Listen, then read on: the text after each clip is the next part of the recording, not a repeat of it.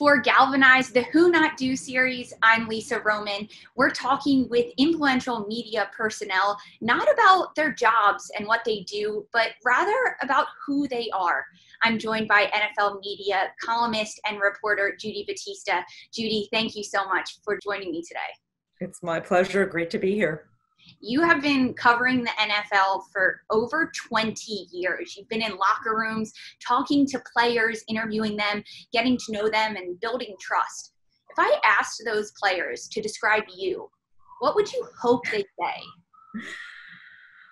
Well, I would hope they would say that I was serious and I was a serious journalist. And also I would hope they would say that I gave them a chance to express themselves and to get their side of the story in. I think that's one of the most important things that reporters can do. And it's why being around teams that you cover is so important. But I've always thought that the sort of face-to-face interaction is important because, first of all, it gives people a chance to get to know you a little bit. And it also gives them a chance to sound off. I think it's important if you have a job that requires you to be critical, it's important to put yourself out there so that if they want to give you a piece of their mind, they have the opportunity to do it. At the start of your career, you worked for the Miami Herald as a news journalist. Yeah. Quickly, you switched to sports, but looking back at that, how did covering news help you to be a better sports storyteller? Oh, well, because it teaches you the fundamentals of reporting, right? You're essentially a news reporter as a sports reporter anyway. It's just a different kind of information. But it's, it was incredible training, especially in Miami. I covered the Miami Hurricanes, which was a really high profile team. They were one of the best teams in the country at the time. So you really got used to reporting on people who were scrutinized a lot and who other people were reporting on. So it forced me at least to look for different angles on stories and to develop relationships with them so that I would get information. It forced you to be competitive.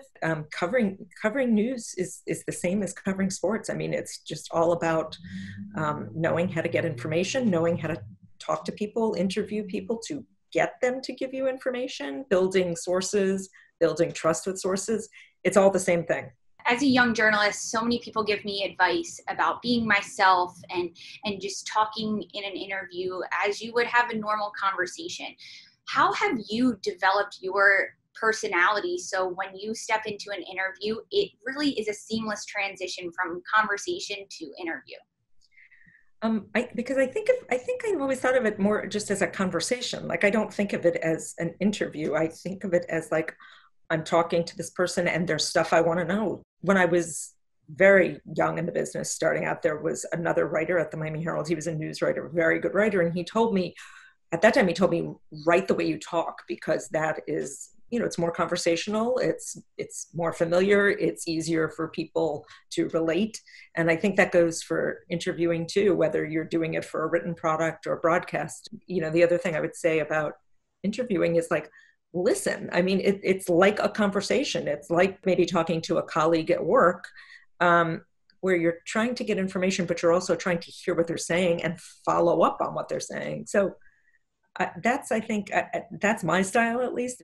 In terms of listening and staying on track with the conversation, young reporters are very scared of making mistakes, maybe listening too closely or not listening at all.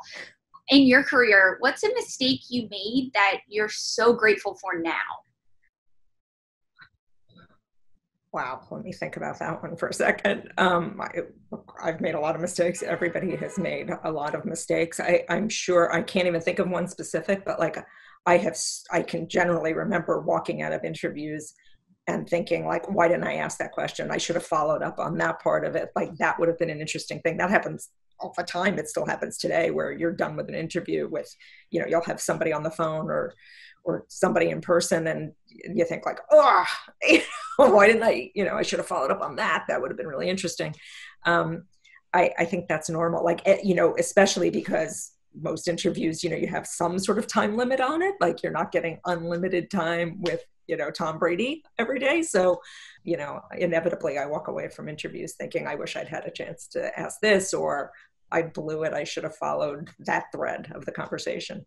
All those what ifs certainly haven't stopped you from a very, very long list of successful accolades in your professional career. You were at the New York Times, now you're at NFL Media, you've won an Emmy, you've established yourself as a killer question asker, but I've learned all of that online just from research.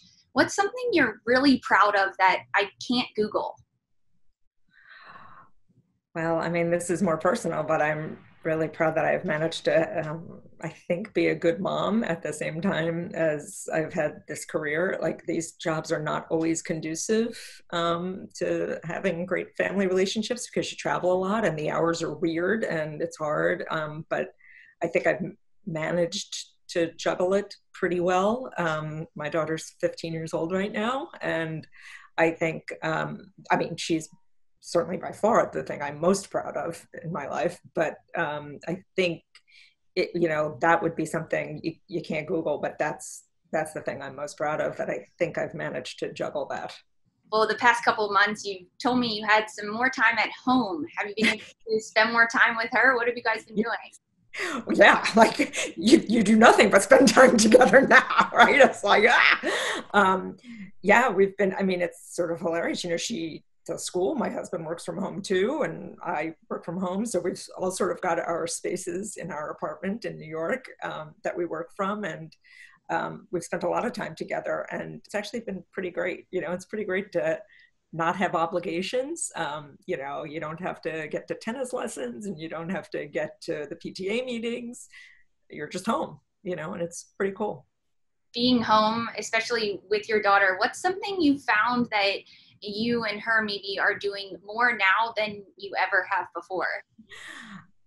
Well, we've always done it, but we're doing more. I mean, we watch a lot of sports together. She's a sports fan too. So now that sports are coming back, we're watching a lot of it. We watch a lot of baseball, and she loves football. During football season, she watches football. But you know, I think the thing that stands out, and I think probably a lot of other people would say, is like, you know, we're eating dinner together as a family a lot, which, you know, in normal times, you know, you're sort of all running in different directions, and that's pretty great, you know. That is great. Just family time around the table. There's nothing better than that. It hasn't always been smooth sailing during this quarantine. I mean, I know I've been emotionally, physically, mentally drained, just trying to stay on top of work and being inside. What is one thing you found yourself leaning on during quarantine to get you through those tough days?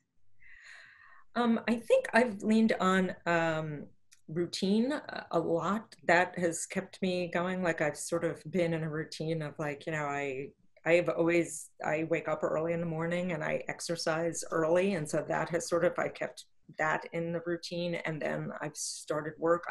Again, you know, I'm lucky because I can work from home. So that part, as much as it's different, where we're literally doing TV from our bedrooms, like, it's different, but you're still doing work, you know, on the days when, especially in the beginning, in March, when things really shut down, like, that's when you sort of get into your head too much and you're thinking too much, and maybe you're watching too much CNN, and, you know, you're obsessing over the, you know, the coronavirus updates, and that's not good for you at all. So I think routine has just helped me, you know, keep going. Last question before I let you go. If you gave me and all of the galvanized women watching this who are just starting out their journalistic careers, as someone who's been trailblazing in this profession for over 2 decades, if you gave us one piece of advice that you could be sure we would take with us every single day, what would it be?